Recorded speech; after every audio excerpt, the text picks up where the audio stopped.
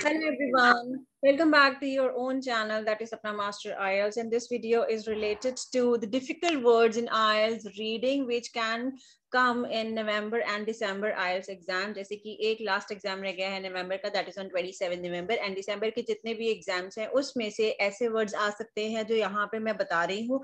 These words can come in IELTS reading. I have given with the meaning as well as examples. You can know the meaning of it in hand, means beforehand, in prior, so that there is no difficulty while doing the reading.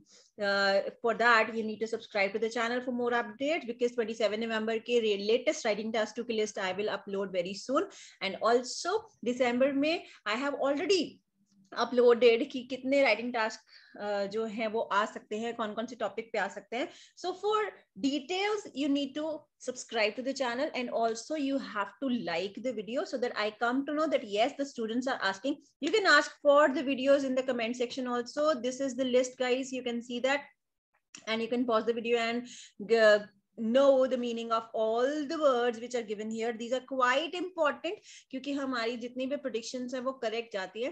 So I want कि ये वाली भी आप list पहले से prepare कर रखें so that आपके bands जो है वो हमेशा अच्छे ही आए. 7+ bands आ सकते हैं. These are very difficult words. Otherwise, if you know the meaning beforehand, आपको कोई problem नहीं आएगी. These are 50 in number. So you can try, you can learn, you can prepare. So all the best, guys, for those who are preparing for November and December exams. I will be uploading the next video very soon. Take care. Bye bye.